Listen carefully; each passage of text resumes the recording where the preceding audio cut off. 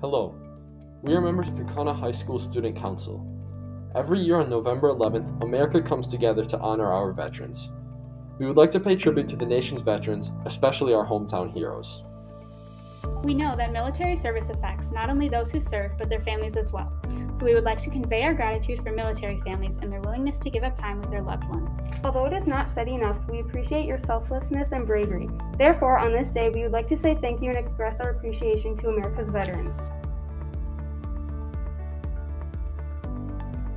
To me, a word that describes veterans is resilient, because they continue to stand up for their country no matter what life throws at them. Veterans embody our nation's values because they have fought for the protection of our people and fought for the protection of our freedoms and liberty.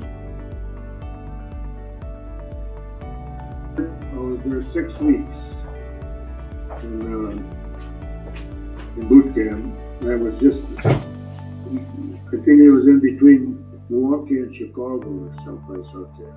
That's where my boot camp. Okay. And I was there 6 weeks for training. And to get a lot of shots. Oh. A lot of shots, and because they don't know where you're going to go. Yeah. You know, if you're going to go in the Pacific or wherever, you're going to give you a shot, all kinds of shots. Wow. In your arm and in your hinder and all over the place. I didn't like them because they were strict. I remember that the first day I was there, in fact, we weren't even assigned yet. And we were marching back go back to our place where we were going to be staying in Quonset huts. Oh. This platoon or the sergeant come around the corner with some Marine recruit. He had a pail on his head, and he was beating on that sucker with a stick. And the only thing I could think of, what did I get into now? I got orders to go to. Well, we got shipped to Boston and got on a big boat. I landed over in Havre, France. And we got on rail cars. They put it all on rail cars. And we slept and lived right in the rail cars. Because they leave everything they have behind to serve. They put everyone else's needs before their own and do everything in their power to fight for our country. Thank you, veterans. For the veterans and the families of the veterans who have willingly chose to serve and have unselfishly sacrificed for our country. Veterans represent our nation and we honor them. I am grateful for veterans because they made it possible for us to have the rights and freedoms that we have today. Grateful for veterans because they choose to serve for our country willingly, no matter what the cost is. I went to Norfolk, Virginia, and I got onto a ship. And we went through the Panama Canal and out the Pacific. And I always thought, you know, it took 40 days.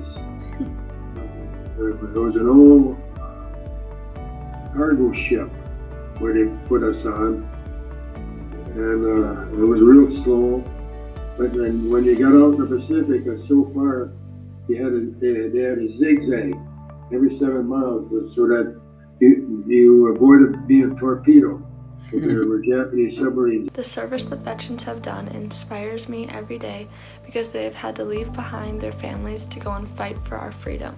I thank and look up to them for that. The biggest part was the winter. It was fierce. We weren't supplied with boots, you know, anyway, the number of people that lost their toes or lost their whole feet due to the cold weather. Like me being from Wisconsin, I was kind of used to it, but still we did not have the right clothes at all. A veteran is brave because they have sacrificed time with their friends and family to do good for our country. Tell me about your family at the time. How did you keep in touch with them? My parents wrote letters. They made you write it once a week in boot camp. You had to write home. Really? If you did, they got on your case. So, but otherwise, I wrote to them, you know, at least once a week. When I was on my second tour, My future wife lived back here in Kaukauna, and I wrote to her, quite often. Oh, okay. And we got married. Our veterans are brave because they sacrifice so we can enjoy the freedoms of this country. I was in a rocket in flamethrowers. That's what I was in. And the flamethrower, you strap it on your back. And you get close enough, you'll burn them out.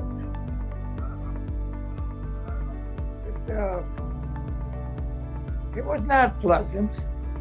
But like I say, it was a job. It was a job to be done. We had to do it, and we done it.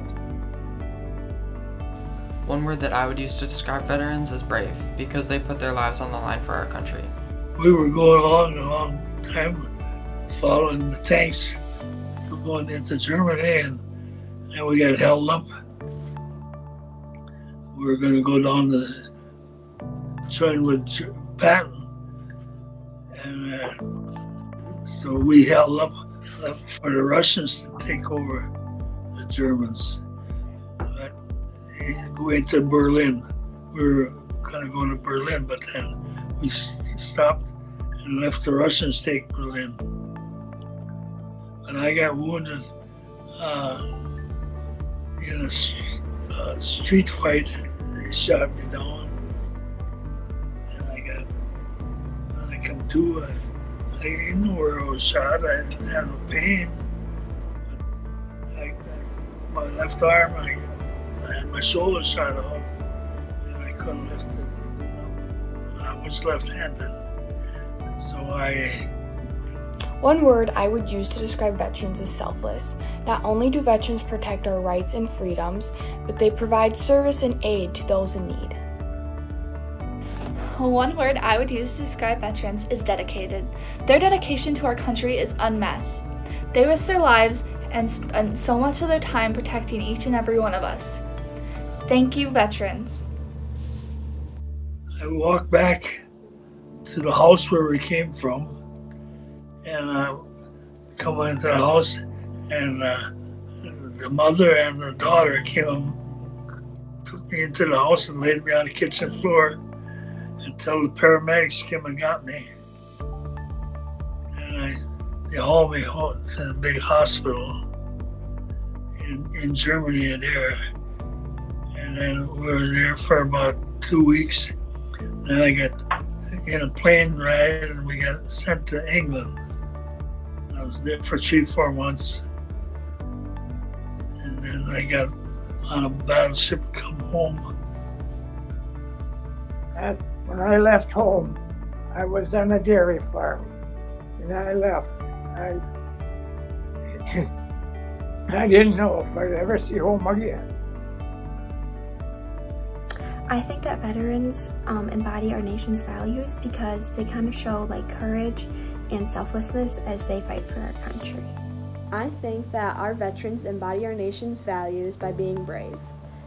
Our country was built off of bravery because we stood up to Britain, and so then we fought for our lives and fought for our freedom.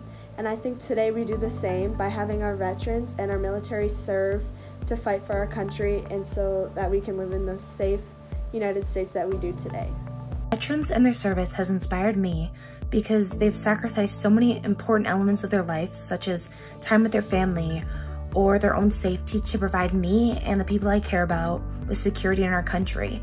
This has taught me to sometimes take a step back and think about others before I think about myself. I didn't get into a lot of action. The only thing is that we shot down airplanes. Okay.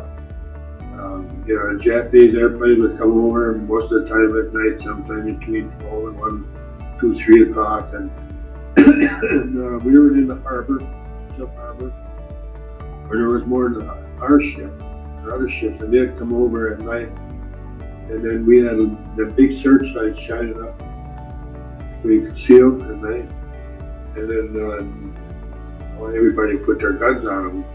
And I was a loader on a twin 40mm gun. I was a loader. I had to load that gun up, and And then they had Gunner.